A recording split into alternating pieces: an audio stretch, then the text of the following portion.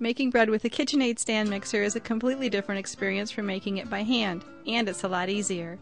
This video will give you an idea of what you need to make bread, what it looks like while it's kneading, and what it should look like when it's ready to rise. Here I'll be making the basic white bread recipe, and you'll find that recipe in your use and care guide. There's also a really great bread baking tips section in your use and care guide. I have all of my ingredients assembled: flour, yeast, water, and the warmed butter and milk for this recipe. I add my yeast and my water, which is at about 110 degrees, and my dough hook. You'll always use your dough hook for yeast bread.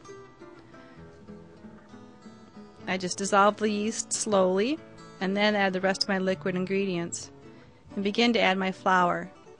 For this recipe, I start out with about 4½ cups of flour. Turn the mixer on to the speed 2 and watch as it kneads.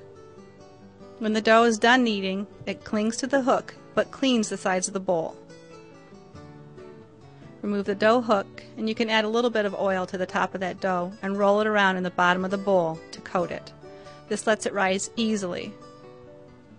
Now we're ready to let it rise. You can cover it with a towel and leave it in a draft-free, warm place for about a half an hour or until it doubles in bulk.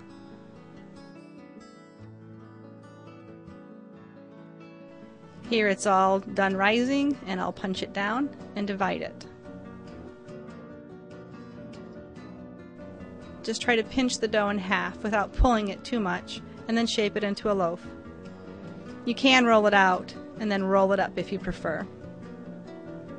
Back into the prepared bread pans, and I'll cover it again with the towel and let it rise again until it's doubled. Then it goes back into the oven at 400 degrees for about 30 minutes. And when we're done, we have 2 great loaves of bread to share.